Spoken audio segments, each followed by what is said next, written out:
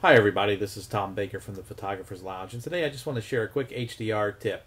This tip is a follow-up to one that I did a few weeks ago, and that one we were using Adobe CS5 or CS6 plus Lightroom 4.1 to directly edit 32-bit images inside of Lightroom. It was a technique that I like to use these days when I want to create a very nice, realistic HDR image. And I really like doing the editing inside of Lightroom 4 because I'm very comfortable editing photos inside of Lightroom 4 like a lot of you are. The only problem with that technique is, one, you need to have Adobe CS5 or CS6, and that's a fair amount of money for a lot of people. And two, it's kind of time consuming. It's not the fastest process in the world. Plus, you have to go in and round trip it and save the file back into Lightroom and things like that.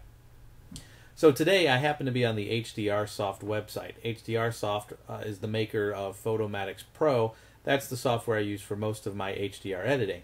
On their website, I saw mention of a new plugin for Lightroom. I guess the plugin's a few months old, but the plugin is a merge to 32-bit file plugin that will allow you to skip the whole Adobe CS5 or CS6 part and just create a 32-bit TIFF image that then is automatically imported back into Lightroom for you to edit.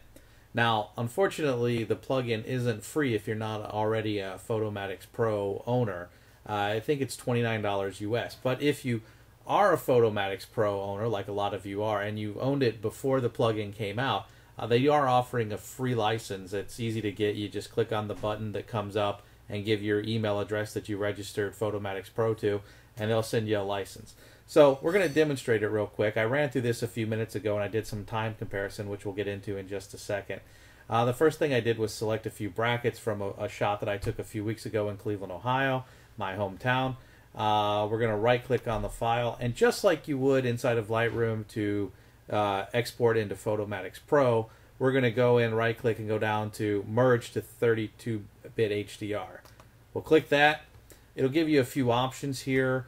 If you know that you were nice and steady on your tripod and you don't need to make sure that the images are aligned, you can take this off and save a few seconds. I think my tripod ball head may have slipped a little bit, so I'm going to leave it on. I always use by matching feature and perspective correction. I don't need ghost, I don't need remove noise, the naming stuff looks fine, and I think we're good here, so I'm going to click merge. Then I'm going to pause the video and come back when this is done. Now this will take about 2 minutes. I timed it right before this. It's about 2 minutes and 4 seconds, and it was one-stop shopping. No exporting to another program and saving back. Once I click merge, I don't have to do another thing until it comes back. So let's click merge, and I'll show you the final result. And here we go. Approximately 2 minutes and 4 seconds later, we have our finished file already back into Lightroom. I didn't have to do anything. I didn't have to save it like I would have in CS5 or 6. You can see there's a lot of information in this photo. Let's go in here. Let's zoom in on the clock. I've already brought the highlights down some.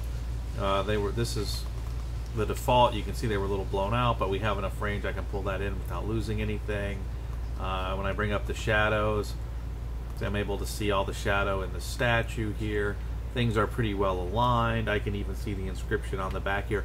Remember, I was shooting in the middle of a snowstorm when I took this picture, and it was pretty dark, pretty cold, and a little bit windy, so I'm impressed that it actually did as good of a job as it did merging all of the files together and aligning them. So that's how it looks when it comes back in. Now, just for a quick comparison, I ran the same files through CS6, and you end up with an image that's very similar. They come out looking a little different. I find that CS6 imports it back in a little darker than the HDR Soft plugin does, but all of the range is there. I was most interested. This is the one from CS6. Things were still aligned correctly, things still look good. I can come down and do the same thing, recover all of the details and the highlights, bring up the shadows, and I might have to play with the exposure a little bit more. Whoa, not that much, but you can see it's all that detail is there, or all that information is there. So see, you end up with a photo that looks remarkably the same in either. The difference is This plugin is either free or $29, and CS5 or CS6 are several hundred. On the other hand, this plugin is a one-trick pony, but if this is the trick you need, I gotta say it's a pretty good value, and it's a whole lot faster to do. And like I said, one-click button versus multiple steps, etc. So there you have it. If you have any questions, feel free to write us, and please stay tuned for more tips and information from the Photographer's Lounge. Thank you.